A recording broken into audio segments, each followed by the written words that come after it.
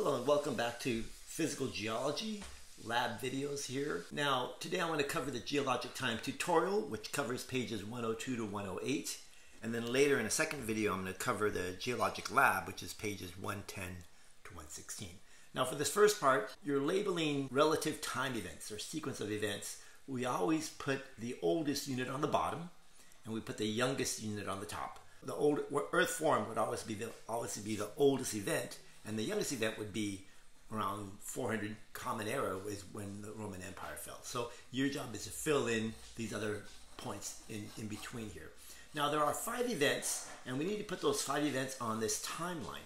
And note that this timeline is in billions of years, and so that means that every division here is really 500 million years.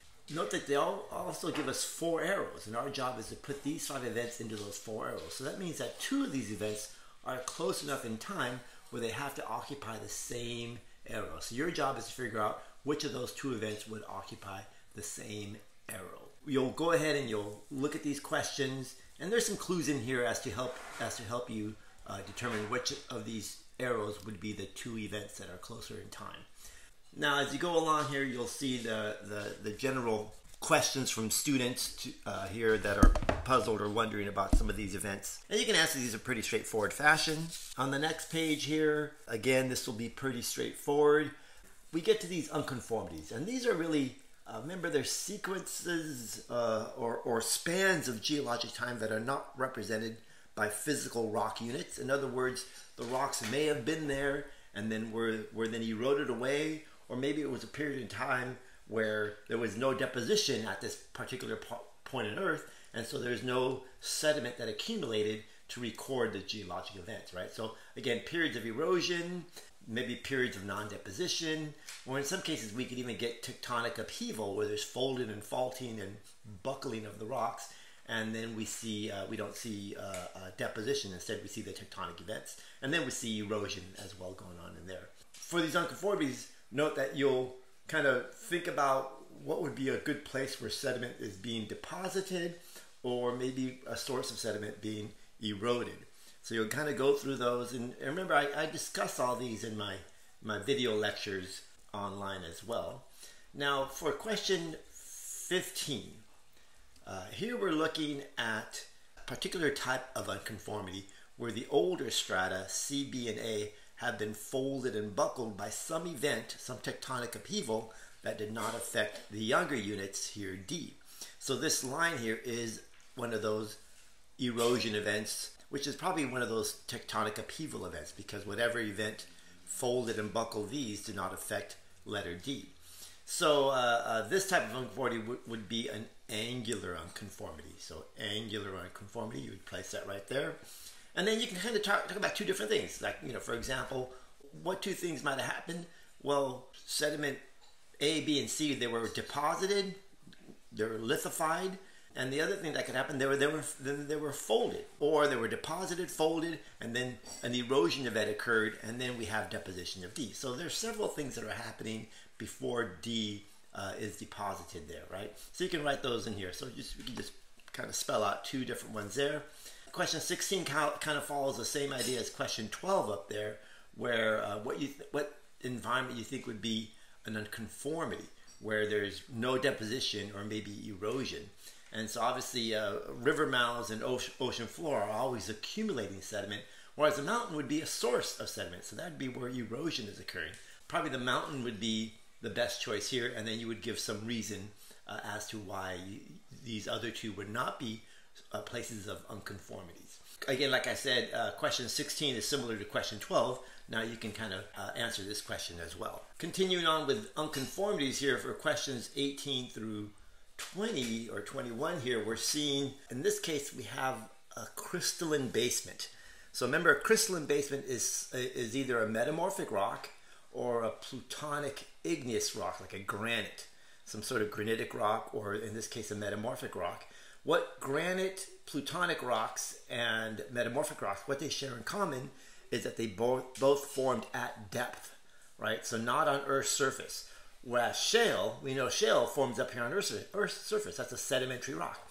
And so this contact between the shale and this metamorphic crystalline basement is an unconformity, a time gap, because you need time to erode whatever was above the metamorphic rock, expose it at the surface, and then put the new shale on top, right? So that's a time gap. So again, you would describe this one, and remember this type of unconformity in my videos I call a non-conformity.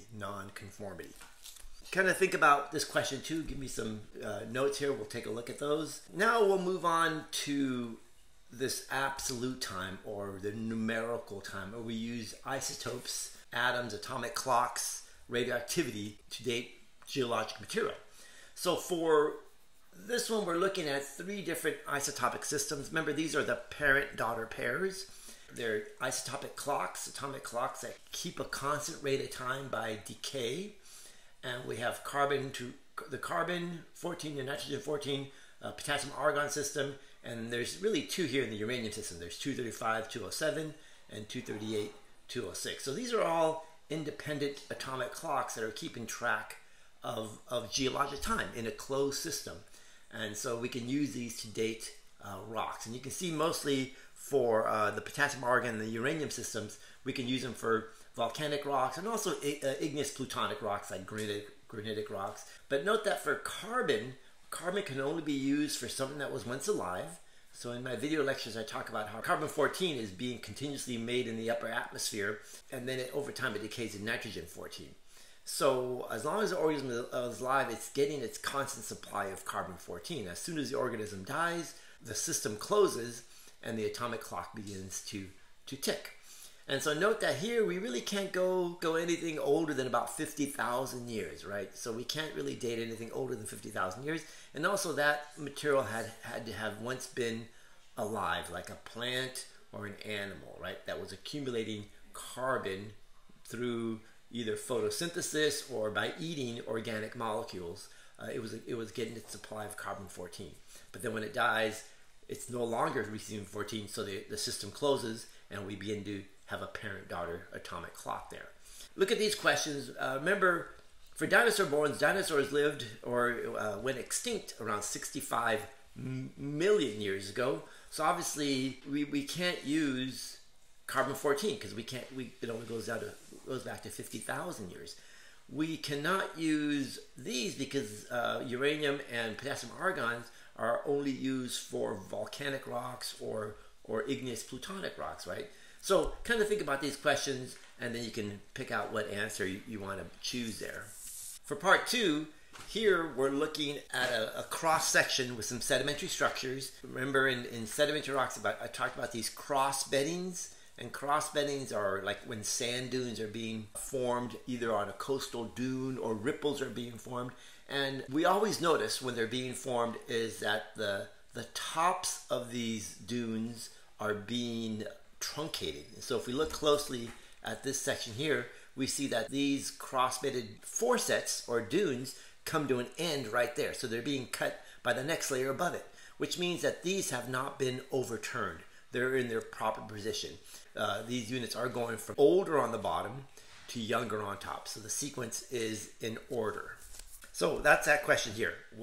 Based on the cross-bedding, well, we can see that it's not overturned. All we can do in this section here, we can't date the dinosaur bone directly, just as we proved in the previous question, but we can figure out the ages of units below and above it. So in other words, in this case here, in terms of relative time, relative to the others, we know the dinosaur bone has to be younger than unit A, but older than unit C, just because it sits in between, right?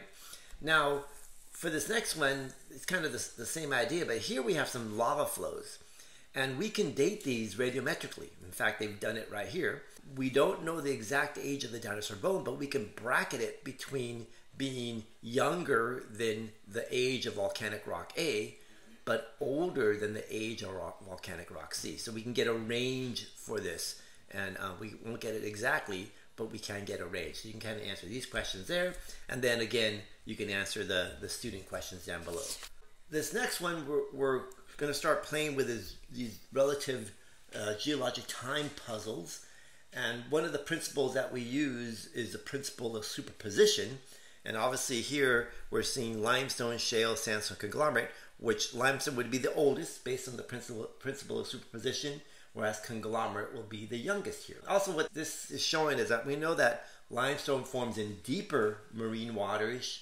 Shale is kind of a outer continental shelf to shelf environment, so it's shallower marine waters. And sandstone we know is either a continental shelf or a shoreline coastal environment. And then we know conglomerate forms in rivers. So this is showing over time where sea level was once deeper here and then sea level got shallow. So we call this a marine regression. And I talked about these a little bit in lecture. So, and I do in my video lecture as well. So this would be a marine regression. Remember, the other one would be a transgression. For question 2 here, again, we're doing the same idea of kind of this geologic puzzle. We know that based on superposition, F would be the oldest unit. So we call that number 1.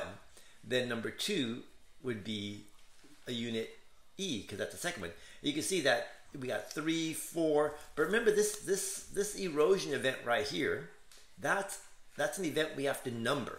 And that's an unconformity.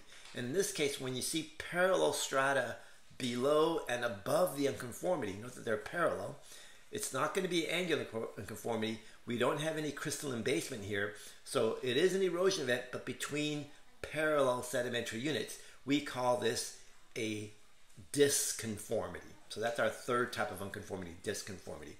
So it would be 1, 2, 3, and then we have unit 4 would be C here.